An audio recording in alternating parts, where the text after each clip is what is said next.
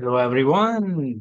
Let's conquer this question. This is Menthol and we have to figure out the chiral center. So let's see how many chiral carbon are there. You see this carbon is surrounded by four different groups. So this is one of the chiral carbon. You see this carbon, guys? This carbon is a chiral carbon.